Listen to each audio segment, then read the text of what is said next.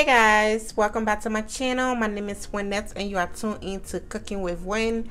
Into this video, I'll be showing you guys how to make baked loaded potatoes.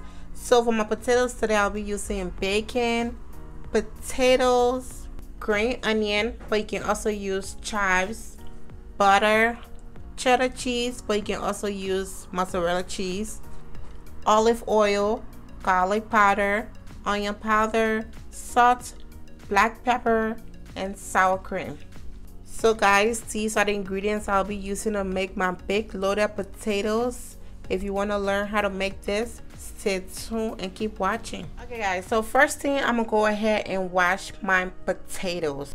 So once you're done washing your potato, you want to get a fork or you can get a knife. You just want to pork the potato all around, or you just want to juke the potato all around it, okay?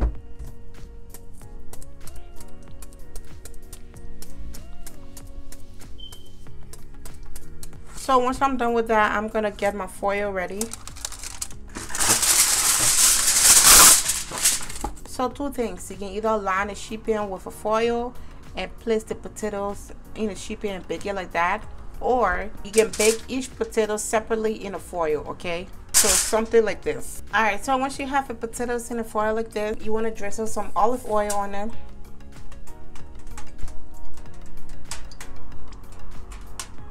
And I'll be adding some salt to the potatoes.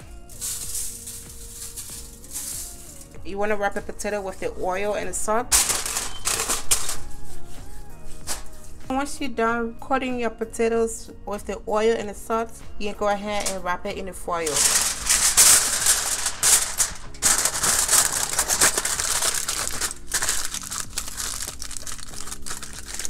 And you just add into the sheet pan. So like I said earlier, you can add a foil to the sheet pan and just lay your potatoes like this, or you can wrap your potatoes individually like the way I did it, okay? So once you're done, you want to throw this in the oven. Make sure your oven is already on 350 degrees Fahrenheit. So I'm gonna be throwing this in the oven and bake this for an hour, 15 to 30 minutes, or until my potatoes is nicely done and soft, okay? So the next thing you want to do is get your bacon ready. You can cut your bacon separately, or you can lay it over each other like this.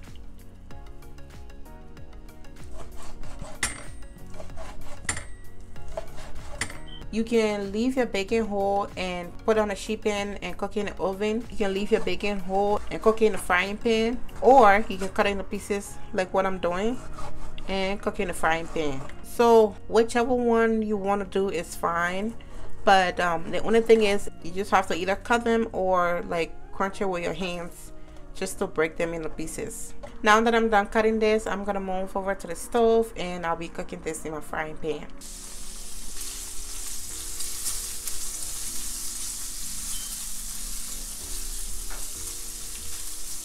After making this, you're not gonna need it anytime soon. It's gonna be like your last. So I'll just go ahead and finish cooking the bacon off camera, and once it's done, I'll show you guys the next step. But basically that's all you want to do, like keep moving around till your bacon is ready. And once your bacon is ready, you can set it aside. Alright guys, so my potatoes is ready. I just took it out of the oven, so I'm just gonna open the foil. So you can tell your potato is ready by pressing your finger into it. It's hot, so be careful, or you can use a fork. Once you do the fork like this, it goes into the potatoes. That means your potatoes is ready. I'm gonna take these from the foil. Alright, so there's two ways you can open your potatoes. You can either split it in the middle,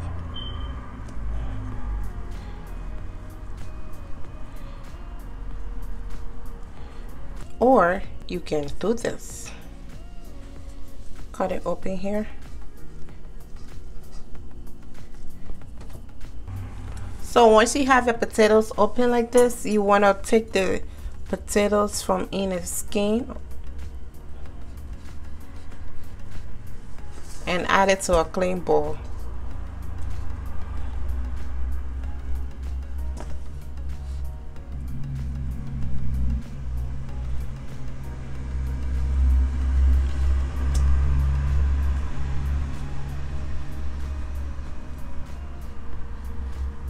So you want to be gentle because you don't want the bottom of the potatoes to open. You just want the top of it to open. So be careful, be gentle with it so it can stay in shape, okay?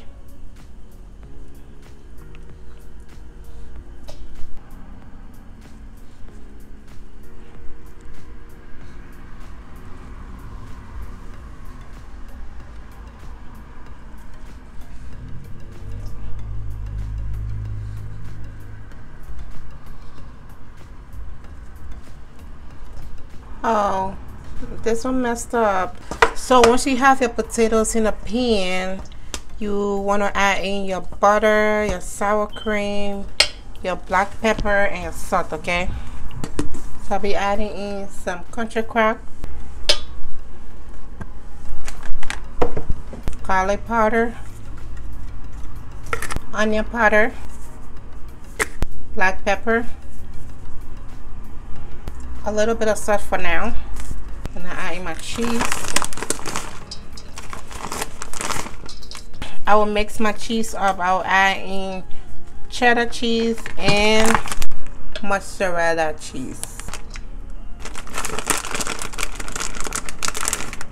Add in some sour cream.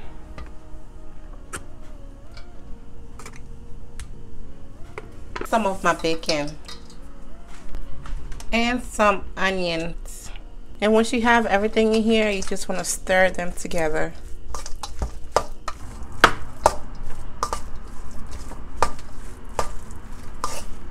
I'm gonna taste it to make sure it's well seasoned, and if it's not, I'll just add a little more salt.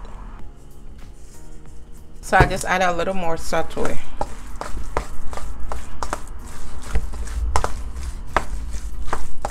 Now I'm going to be adding this back into the potato shell.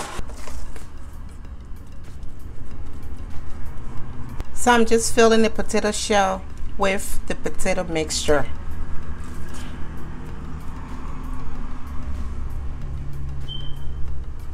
If you ask me, I would say it's better to cut your potato open like this instead of like this. So you see what happened to mine? So you better off cutting it like this, so you can be able to put your filling in. And it'll be able to sit still. I'm gonna try to fill this. I don't think it's gonna be possible, but I'm just gonna give it a shot. It might not even stick together. Alright, so I will add some cheese on the top.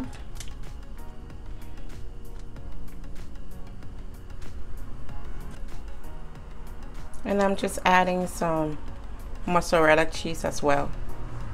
This is just my preference to mix my cheese. You don't have to mix your cheese. My potato is all ready to go back into the oven. I'll put it back in the oven for 7 to 12 minutes. Once my cheese is all melted, my potatoes will be ready, okay? Alright guys, so I just took the potatoes out of the oven. But guys, do you see these other potatoes? You see how it's not respecting itself? It just opening more wide and then everything falling out. Whatever. But yes guys, my potatoes is ready. I'm gonna add some bacon onto this. The other ugly looking one by you just you know, okay? And then I'll add some sour cream. And this is where the chives or the green onion comes in. Just using this for garnish, just to garnish the potatoes. But yes guys, this is the potatoes all done and ready. Okay guys, so this is my big loaded potatoes. It's all done and ready. So this is the finished product. So this brings us to the end of this video. I hope you guys enjoy watching this video. Do not forget to subscribe to my channel, watch my other videos, like and share with your friends and family, and leave me a comment if you have any question or concern. And do not forget to check out my other YouTube channel. It's called All Things Winnette. Subscribe, like, and share. Do not forget to hit that little bell so you can get notified whenever I upload a new video. I appreciate you guys as always, and I will talk to you guys in my next video.